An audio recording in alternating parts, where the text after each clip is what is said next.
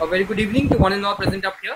Here Hrishab Mukherjee will like to begin the presentation for our team on the topic of multi-tape Turing machine. Our team comprises of the following members as Moumita Basak, Dipanwita Das, Ayan Roy and myself. Now, in our presentation, we'll discuss these following topics.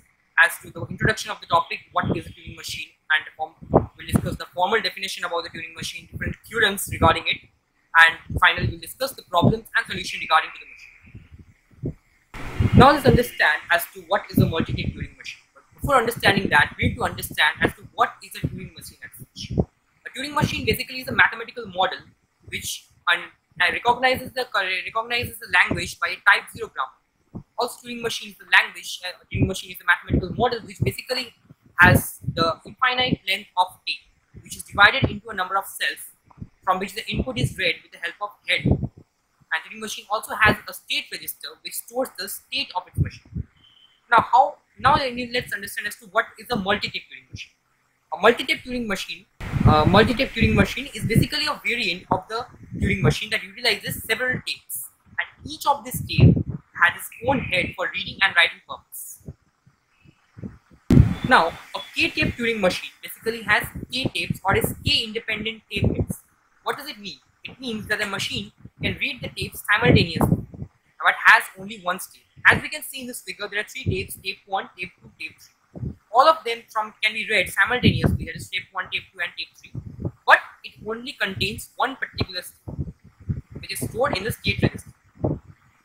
Also, in a multi-tape Turing machine, we need to understand the machine begins with the input in a standard position on tape 1.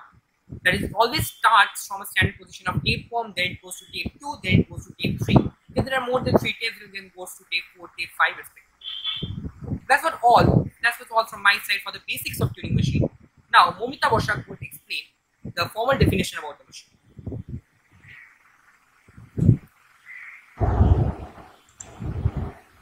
Thank you, Hrishab. Good evening, sir. Now I will explain formal definition of multi-tape Turing machine. A K-tape Turing machine is M equals to Q, sigma, tau, delta, Q0, Q accept, Q reject, where Q is the finite state of control states. Sigma is a finite set of input symbols. Tau is subset of sigma is the finite set of tape symbol. Also, a blank symbol is T belongs to tau/sigma. Q0 belongs to Q is the initial state. Q accept belongs to Q is the accept state. Q reject belongs to Q is the reject state, where Q reject is not equals to Q accept. Delta such that Q/Q accept, Q reject into tau k map onto Q into tau into LR K is the transition function. Next, let's take an example. The transition function of two-tape machine is of form delta qi xi x2 equals to qi yi di y2 d2. Here qi qj belongs to q are the starting and ending steps. Xi x2 belongs to tau are scanned from tape 1 and tape 2. Y1 y2 belongs to tau are written to tape 1 and tape 2. D1 d2 belongs to R, L, S are direction for head 1 and head 2. Initial state in the first step, single M will remove to the initialization phase, which will write a new left end maker and rewrite the tape in the correct format for the future. Thus, the formal initial state Q-0 go to the state whose mode is in T. Since we are going to insert a new left end maker, we need to shift all symbols of the input one space to right, which can be accomplished by remembering the next symbol to be written in the state. So, delta dash Q dash 0 A equals to H in T Q0 A star 0 L 0 up to 0 LIB. The symbol 0 and L don't mean anything.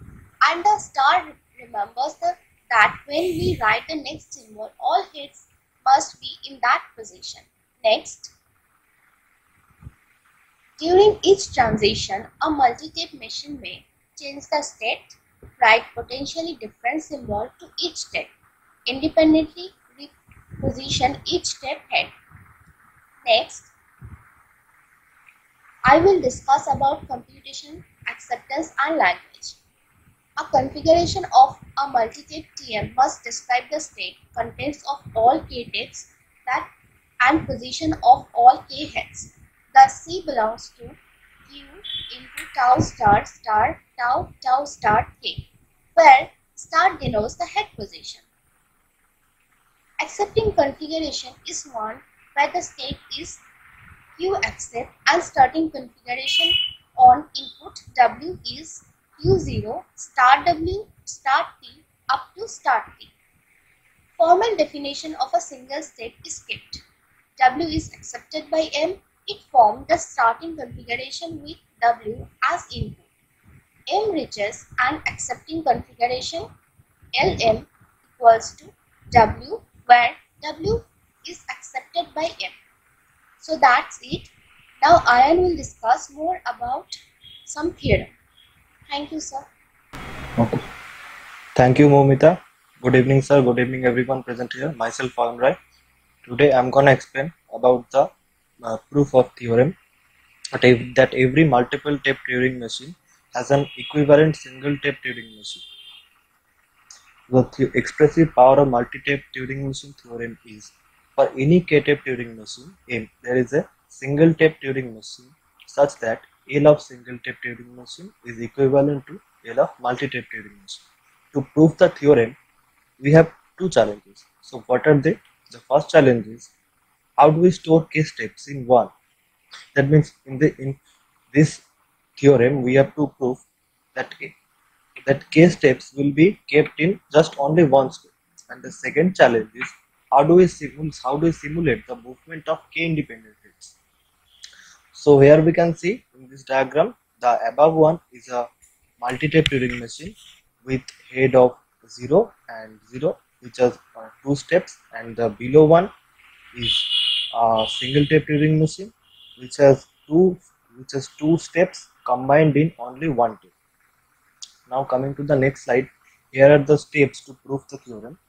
Our challenge 1 is head of single tape Turing machine is pointing to one cell.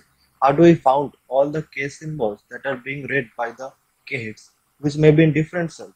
So the answer is very simple. Read the tape from left to right, storing the contents of the cell being scanned in the state as we encounter them. Our challenge 2 is, after the scan, single tape Turing machine knows that the next step of k step Turing machine. How do we then change the contents and move the heads? This is also simple. Once again, scan the tape, change all the relevant contents, move heads, and change the state. Now in the next slide, there is an example of a multi-tape Turing machine. The problem is, multi-tape Turing machine multiplying two numbers each represented as a unary string of ones to get the third would be difficult to do with a simple Turing machine, but it is fairly straightforward with a three-tape Turing machine. The left diagram is the tapes before starting to compute, and the right portion is the steps after starting the second edition. So here are the two diagrams. Now in the next slide, here is a diagram of conversion from multi-tape Turing machine to single tape Turing machine. M is the multi-tape Turing machine and M dash is the single tape Turing machine. So what are the steps to convert a multi-tape Turing machine to a single tape Turing machine? That will be explained in the next slide. So the steps are: every multi-tape Turing machine has an equivalent single tape Turing machine. If M has k steps, M0 simulates the effect of k steps by storing the same information on its single tape. Uses a new symbol hash as a delimiter to separate the contents of different tapes. Marks the left, the right end of the relevant portions of the tape. M0 must also keep the track of the locations of the head on each tape. Write a tape symbol with a dot above it to make it whether the head on that tape would be stuck. Dotted symbols are simply new symbols added to the tape alphabet. If the movement of one tape's heads causes M0's tape head to bump into the either or hash, then that side of the tape must be moved to make room for a new type cell. This is all about by me, and the next part will be explained by my friend Dipanwita. Thank you, Ayan.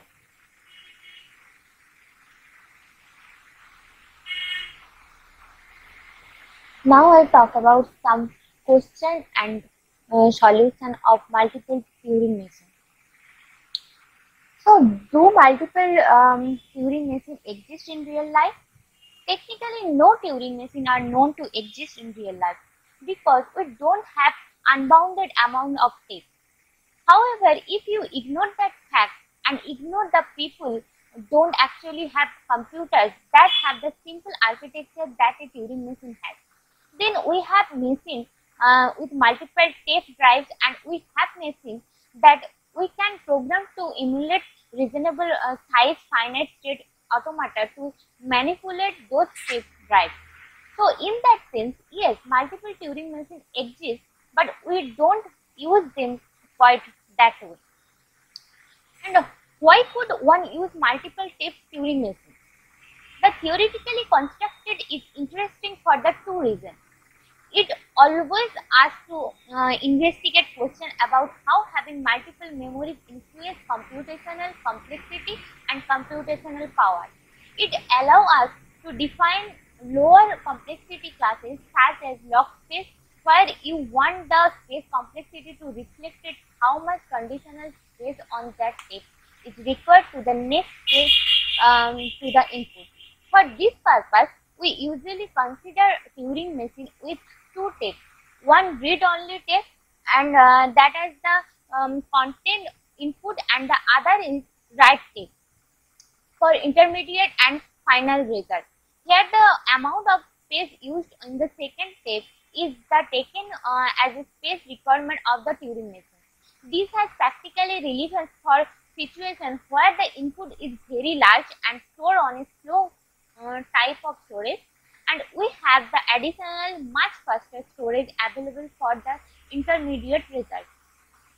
Now we'll talk about some MCQs. Here we see a Turing machine with several tapes is known as multiple Turing machine. Here is the explanation of this question answer. My next question is, quadratically more computational time is needed to stimulate multi-tape Turing machine using single-tape Turing machine. Here is the explanation, and my next question is, Oblivia's Turing machine is a multi-tape Turing machine.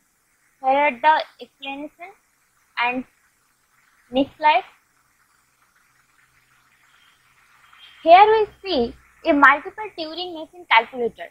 Here we input first number and second number, and we see current state, calculation step, and the result. Now we like to conclude our topic. This model immediately seems much more powerful than the single tape model, but any multiple tape machine, no matter how many tapes, can be simulated by a single tape machine using only quadratically more computational time. Thus, multiple machine can't calculate any more function than single tape machine, and none of the robust complexity classes are affected by a change between single tape and multi-tape Turing machine. These are the references we collect this topic, and thank you, sir. This from our side. Thank you very much. Very good presentation.